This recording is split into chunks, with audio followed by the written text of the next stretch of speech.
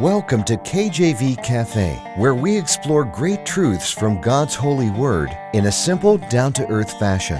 Romans 10:17 shows us where faith comes from. So then faith cometh by hearing, and hearing by the word of God. Let's grow our faith together in the cafe today. Our program is hosted by Pastor Clark Covington and brought to you by Heartland Ministries. Grab your Bible and a hot cup of coffee or tea and join us now as we explore God's holy word.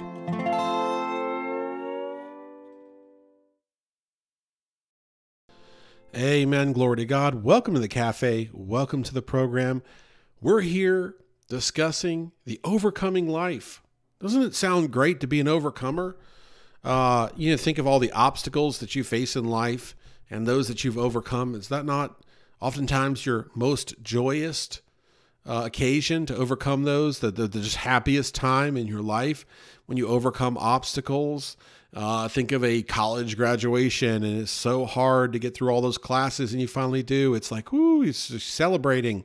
Or the big game, and you've worked so hard and practiced so hard, and you get to play in the big game and you win, and there's nothing like it. Amen. And the overcoming life is similar to that in the sense that we rejoice over having victory in this world, but it's sobering in the sense that it's very hard to overcome this world. That many, sadly, even those that call themselves Christian, are not overcoming in this world. And so today we're going to continue our series on the overcoming life. If for those keeping track, we're on part 5, and we're going to be going for a while here on the overcoming life, because frankly, the Bible has a lot to say about the overcoming life. The battle, to be an overcomer, means you must be in some kind of battle. You can't overcome if there are no obstacles. So the battle's raging, and Christians are fighting it each and every day. And these obstacles that they're facing, they're temptations. So to be an overcomer, simply put, and I wrote it here very simply, if I can find it in my outline, to be an overcomer, simply put, means to follow and believe in Christ and resist the temptations of this world. Not perfect, not sinless, but be obedient to God and his ways, right? That's what an overcomer is. A follower and believer in Christ who resists the temptations of this world. Not perfect, not sinless, that's Christ, no one else, but obedient to God and his ways. Why is God's plan this way? I mean, I spent earlier episodes talking about how God can't tempt us, only Satan can tempt us, but God will allow us to be tempted. God allowed Jesus to be tempted in the wilderness. So why would God do that? Well, it shows our love toward him when we overcome these temptations and his power over evil. And conversely, it shows how fickle most Christians are when they don't even try to put up a fight against temptation, and they don't even turn to God because they don't have faith in him to have power over the evil. And so we see here a twofold story kind of working itself out, unfolding here on earth over the centuries and decades that we've been here on earth, the several thousand years, amen, since Christ died on the cross for our sins, was buried and resurrected from the grave. We're here. We're in the age of grace, the church age, amen. We're part of, I believe, the Laodicean church age, the great falling away, but nonetheless the church age, where we are saved by grace alone, through faith alone, in Jesus Christ alone. And so we're in an age where churches are preaching, believe on Jesus, get baptized in the parking lot, get a t-shirt, go on with your life. Well, okay, you could do that. Let's see, how quickly will Satan come in and tempt you into some kind of evil? I'll never forget a baseball special I saw about a pitcher who talked about how he went to a meeting, it was like a gospel presentation or something. And he said immediately after that meeting, he went out drinking with the guys, like really, really hardcore drinking, because he said that's what they did when any kind of Christian evangelism came their way. They rebelled. It's interesting, what fuels that rebellion? Like, what inside of you makes you want to rebel harder when someone's telling you that Jesus loves you and died for your sins? And so eventually he gets saved, and it's a great testimony. I wish I remember his name, but I don't. But what we see here is that a lot of Christians, or people that call themselves Christians, have no idea what it means to be Christ-like. And the church, if they are preaching a message that being a Christian is easy or simple or does not deal with suffering, then they're preaching a false gospel. Amen. To be Christ-like means to suffer like Christ. How can we say we want to have glory with Christ and live like the world down here? Christ didn't live like the world. People will say, well, he was friends with sinners. He was a friend to sinners by telling them the truth. He didn't tell Zacchaeus, keep robbing people. Zacchaeus was convicted and said, I'm going to make people whole many-fold, 2, 3-fold. I'm going to make them whole. You see, he didn't tell the lame person at the pool of Bethesda, hey, go sin some more. He said, go and sin no more, lest a worse thing happen to you, right? So Christ helped heal and helped others understand that they should live such a life where they love their enemies and they pray for those that despitefully use them, and they love their neighbor and they give sacrificially and they give charitably and they have a deep love. And I've heard a preacher say that to lust is to take and to love is to give. And so to have that giving sort of love, that agape love, yes, that is to be Christ-like. And Christ greatly suffered. John chapter 6, verse 66 tells us how Jesus explained some harder things of God, that they needed to live like him and drink of his blood and eat of his flesh, and many walked and followed him no more. Many didn't follow him. Isn't that number interesting, 666, when many decided not to follow him? And many today don't want to hear a message like this. They don't want to hear some fundamental preacher telling them that Christianity is difficult, that suffering is inevitable, that we need to take up our cross and resist temptation, that we shouldn't look anything like the world, that if we are not for God, we're against him, amen, that we should be a light shining on a hill, amen, and what that means is to be a separate people, to be a peculiar people, amen. Suffering on earth, rewards in heaven. That's what it means. We are not to look for great gain here on earth personally. Amen. We are not to look for great prosperity personally, but we are to suffer here, suffer well, and obtain great rewards in heaven.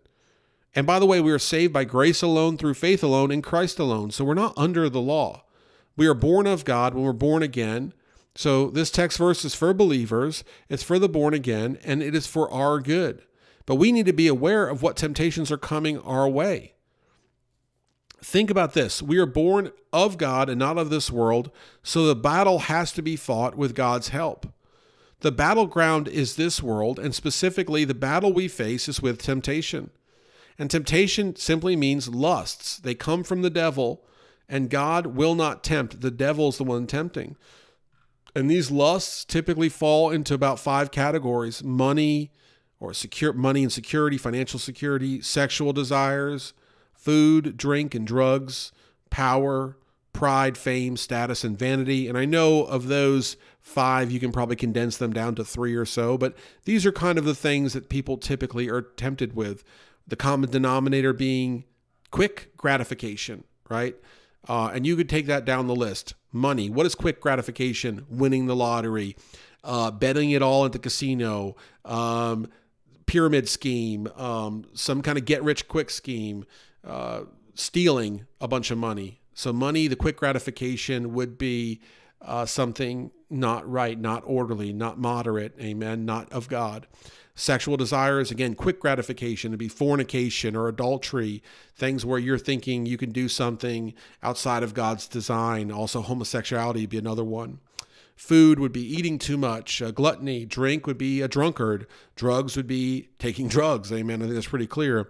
Power would be abusing power, thirsting after power, being corrupt in power, on and on. Pride, fame, status, vanity would be living as improper use, living as God had not intended you, lifting yourself up, lifting your name up, all of the ego stuff, all of the desires of wanting to be lifted up, popular, looked at, loved, and worshiped, essentially. And so those are the temptations the devil will stick right in front of you. And let's see, which one did I not give an example for? Power, I said someone living corruptly. Pride, fame, status, again, would be doing things just to make your name known, doing things that doesn't give God the glory. Maybe God delivered you out of a situation and you try to take credit. Maybe God gave you a certain talent or skill and you try to pretend like you did something. And you see that so much where God has blessed people with unique skills and talents, and they take all the glory for themselves. That being an example of that. And so we see here, that is the world we're living in today. And they have real implications here of these temptations we deal with. And how we become an overcomer, it's only by the grace of God.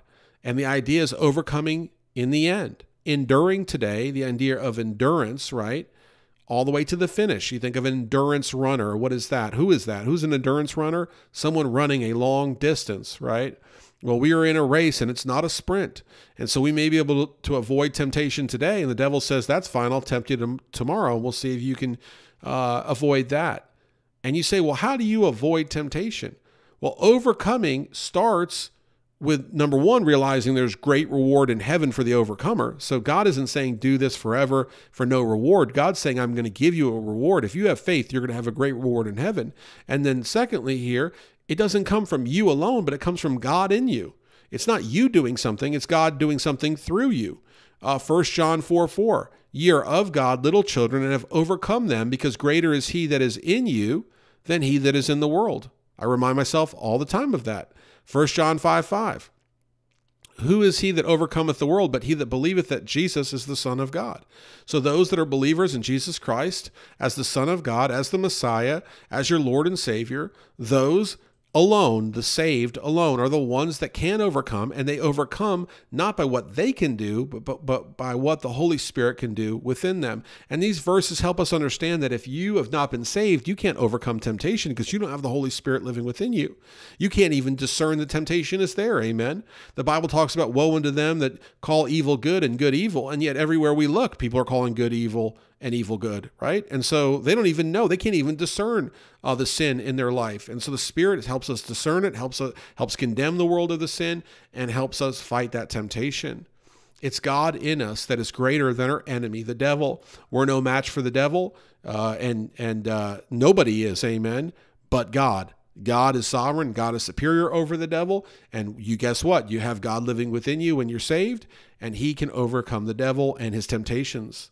So then shouldn't we want to work to strengthen the Spirit, not grieve the Spirit? Faith in Jesus means being an overcomer. So the idea is like, hey, let's believe on the Lord, and let's believe on the Lord living within us to overcome these obstacles, which means that we need to study our Bibles. We need to saturate our life with biblical teaching and preaching and biblical songs and biblical fellowship and all the things that go along with God's word and who he is. Amen.